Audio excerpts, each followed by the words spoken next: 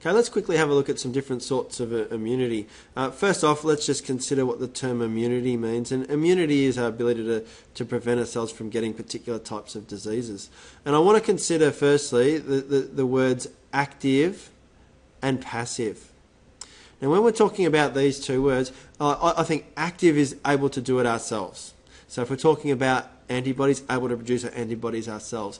Passive is that we're not producing it ourselves, someone else is doing it for us. The next words let's consider is natural versus artificial. Okay? And these terms apply to immunity. Is natural, we believe that it's happening within our own body. Artificial, they're coming from outside of our own body. And I like to think artificial, mostly just being administered with a needle. So needles aren't very natural. So artificial is with a needle, natural is our own body doing it. So let's have a look at some examples of this. So first off, let's consider naturally acquired immunity. Now, naturally means the body can do it by itself. So if it was naturally acquired and passive, it means passively we're not producing the antibodies ourselves. It means that we're getting them from our mother in some way, either through the placenta during pregnancy or through breast milk after the baby's born. And that would be a passive way to get the antibodies naturally. If it was active, that's what we'd probably consider to be most common when we talk about immunity. A person's exposed to the disease and then they produce the antibodies themselves. It's natural and it's active that we do it ourselves. Let's now look at some examples of artificial immunity.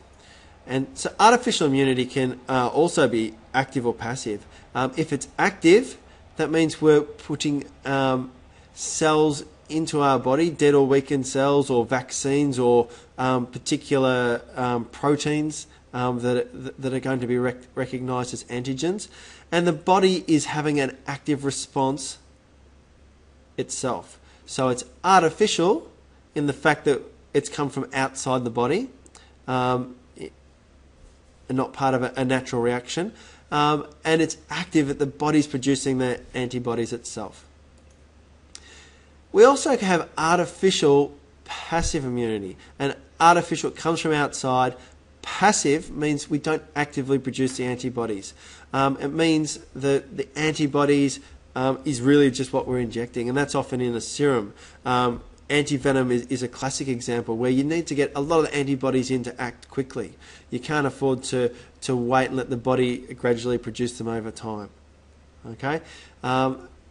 So when you need to have an instant reaction, that's where you could have a big boost or a big serum of antibodies, and that's artificial passive immunity. Okay, good luck with studying those 4 types of immunity.